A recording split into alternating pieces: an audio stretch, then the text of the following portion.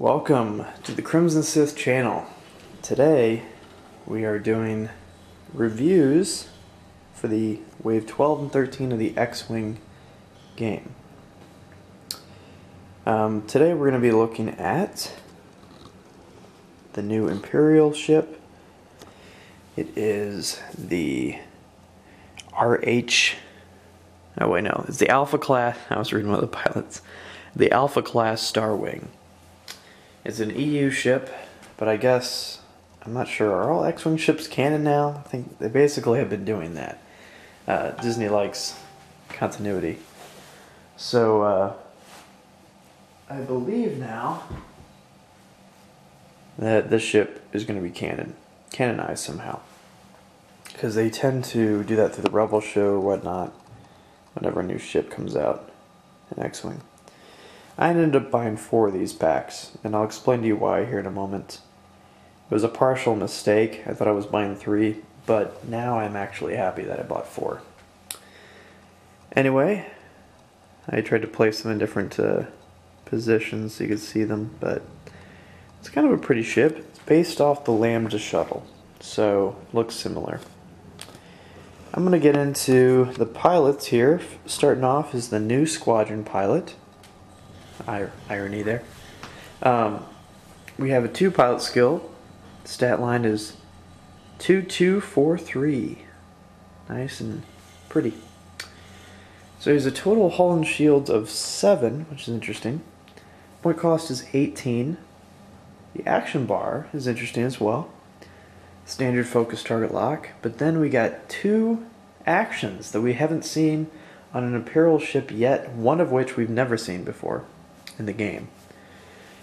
We have the boost, which was a Rebel and Scum only action previously.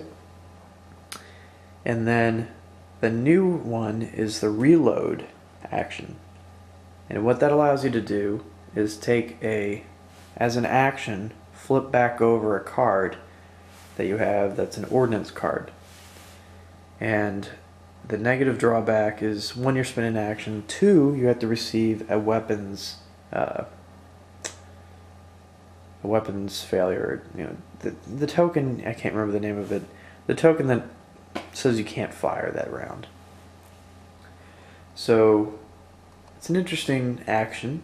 Anything that allows me to get my ordnance back that I paid a lot of money for, I paid a lot of points for, is good. Next up is the 4 pilot skill, coming in for 21 points. Forgot to mention the ship generically has just the torpedo and missile slot. This one has the addition of the EPT. Same stat line though. No ability. Next up is Lieutenant Karsari. Karsabi. 5 pilot skill, 24 points. His ability, he also has an EPT. His ability is when you receive a weapons disabled token, that's the name of it. If you are not stressed, you may receive 1 stress token to remove it. So that's kind of interesting. Right off the bat, drawback removed. I think he's a pretty good pilot considering the fact that this thing can get that token 2 different ways, either by slamming or by reloading. So not a bad pilot right there. When defending, if you have Major Vinder is next. 7 pilot skill, also has an EPT, so he could be a 9. When defending, if you have a weapons disabled token, roll 1 additional defense dice. So this guy just embraces the tokens. He's like, you know what? I'm not going to be shooting at you, but if you're shooting at me, you're going to have more of a difficult time. And that means he's going to be rolling 3 defense dice. That's pretty good. Especially for a ship that has 7 hull and shields. I think that's pretty considerable. I want to look at the dial here, since that one pilot talks about stress and you need to see how to remove it. Slight one is white, straight one is green,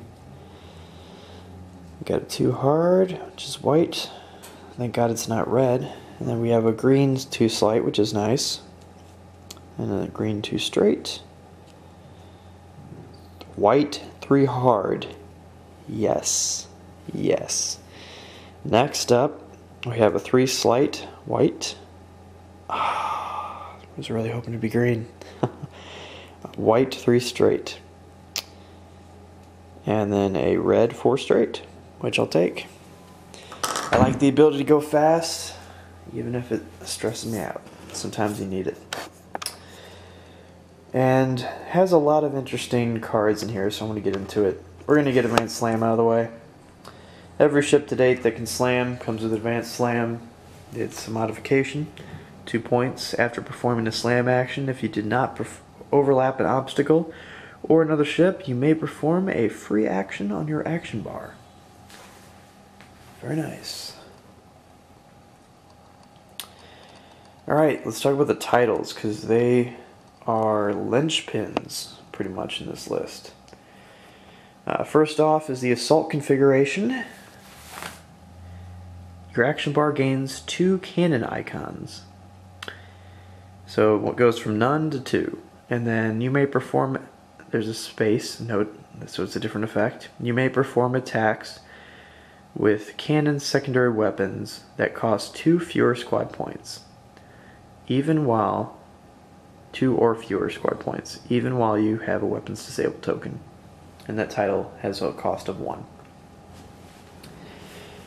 So, I'm torn on this. I think it's good, obviously, but how good? I don't know. Because cheap cannons don't do damage. There's only one cheap cannon that does, and it's the one that gives stress. So, I don't know. It's like, do you want to do a tractor beam thing? I guess it's better than not having an attack, but it just, I don't know. And just a reminder, weapons disabled tokens clear at the end of the round, I believe, no matter what. So,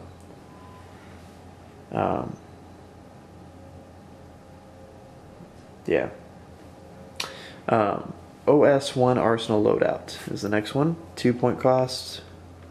Says your upgrade bar gains the torpedo and missile upgrade icons. So that brings them up to 2 and 2 for those. You may perform attacks with torpedo and missile secondary weapons against ships you have locked, even while you have a weapons disabled token, and 2 cost. I like this a lot better, personally, but I don't think either one's bad. I think they're both good cards. Because again, anything that allows you to attack when you're not supposed to be able to attack is great. But I think this is a little better because those are attacks that you can do damage with, like a good amount of damage.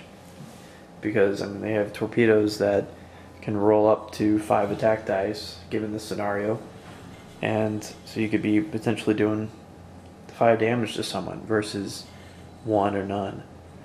So if I had to rate the titles, I'd have to rate this one higher, just slightly. And I mean, it is more expensive, so I think that's fair. Next is a small ship only limited card. It's a cannon slot card, and it says when attacking with a primary weapon or cannon secondary weapon, you may reroll 1 attack dice. It costs 2. I think that's awesome. I think that's going to be a staple of this ship. Because when attacking with your primary or with a cannon, you have to reroll an attack dice. Just because you got it. No drawback except for the cost and the fact you're taking a cannon slot. So the only way to take it on this ship is if you take the cannon title. So that makes the cannon title a little better. And remember, the cannon title gives you 2 cannon slots, so you still have 1 left over for a cannon. Next is a new cannon to the game. It brings another epic action into the small game, which I love. Jamming Beam is 3 attack, range 1 to 2, action, attack 1 ship. Oh, attack 1 ship. I'm losing my mind.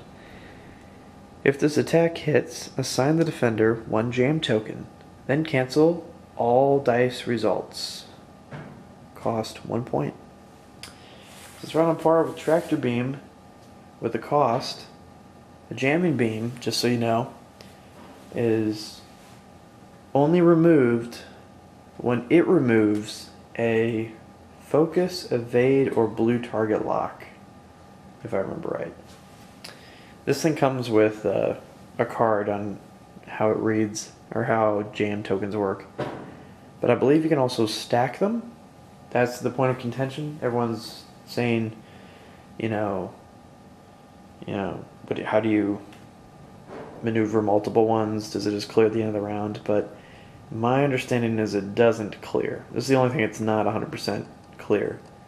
But I believe it does not clear at the end of the round, because I believe in the original game rules it states that only certain tokens clear at the end of the round. And they only clear when they are given the specification of when they clear. And the only time it says that Jamming Beam clears is when it removes a token. Because the wording is, Jamming Beam token clears when when you have a blah blah blah, then you remove that token with it. So you have to burn your action to get rid of Jam token, which is awesome. I can see Jam tokens being quite a nuisance, like a new version of a stress list. Alright, then we get cruise missiles. Seen them before. I don't like them because it kind of gives away your maneuver. You want to go fast before you fire it, because whatever speed you used, you get to add that to your attack. I'm not going to talk about it. Saturation Salvo. Interesting card though. This is after you perform an attack with a torpedo or missile secondary weapon that does not hit. Each ship at range 1 of the defender with an agility value lower than the squad point cost of your torpedo or missile. The squad point cost of your torpedo or missile upgrade card must roll 1 attack dice and suffer any hits or critical damage rolled. And it's a EPT slot, surprisingly, 1 point. Interesting, because you still get some value when you miss. And when you have ordnance tokens or the ability to flip up your cards after you've used them, you're going to be firing a lot. So I don't think it's a bad card. I'm just wondering if it's a good card, because there's so many other EPTs that assist ordnance, like Deadeye and VI essentially assist you as well. And those are also both 1 point. So, kind of surprised this one wasn't free, but because you already have to pay a lot of points to get ordnance, and the more you spend, the more valuable it is. So I don't know. I think it should have been free, but it's my opinion. These cards come in all the, well, not all of them, but 2 of the ships in this wave. Caligula is the other one. So anyway, I bought 4. The reason is because if you look at the point cost of these ships, we're at 18 points for the base pilot. And if we use the cannon title, bring it up by 1, we're at 19. Then we use the linked battery, 2 more points. It's going to bring us up to 21. And then we use Mangler Cannon, 4 point cost, that brings us up to 25. Times that by 4, that's at 100 points.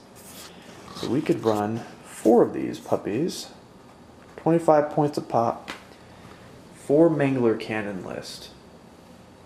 I think that's interesting. I got 4 of them, so I might as well try it, I guess. But I know a friend of mine was talking about that list, and I thought it's worth a shot now that I have 4. Ironically, I was in that conversation saying that I didn't think it was worth it to buy 4 of the ships just for 1 list. But now that I have 4, I guess I'll try it, because I accidentally bought 4. It's a long story. Anyway, I would probably recommend buying, depending on how much you want the cards, 3 if you think you're going to use them, probably. Maybe 4 if you really want to run that Mangler list, but I feel like normally it'd be hard to fly 4. I think I'd rather fly 3 that are like fully upgraded. So probably with ordnance. Like I said, I really like the ordnance ones, or the torpedo missile options. So if you want to fly those options, just buy 3. Don't buy 4. Anyway, all in all, I think it's a reasonable ship, and I think it does have a place in the game. Anyway, thanks for watching. Like, comment, and subscribe, and stay tuned. I will be doing all the ships from Wave 12 and 13, and yeah, it's going to be a good trip.